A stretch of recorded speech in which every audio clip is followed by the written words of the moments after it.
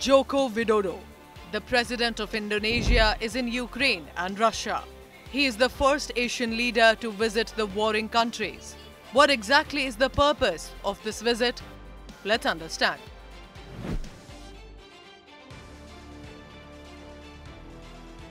Joko will be meeting the leaders of the two nations.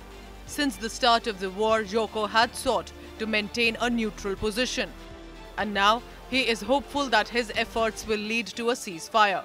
Joko is going to encourage Russian President Vladimir Putin and Ukrainian President Volodymyr Zelensky to initiate peace talks.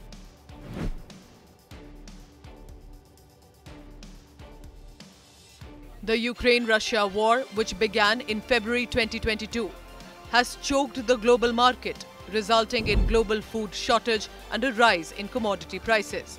The main reason Indonesia wants this war to end is to end the shortage and reduce prices. The country wants to resume grain export from Ukraine, food and fertilizer export from Russia. Another major important issue is the export of palm oil. Indonesia and Malaysia are the world's largest exporters of palm oil, accounting for 85% of global production. However, risking cooking oil prices prompted the Indonesian government to temporarily ban the export of palm oil products.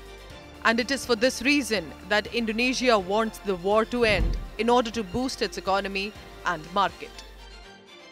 For more informative videos like this, keep watching India Today Newsmo.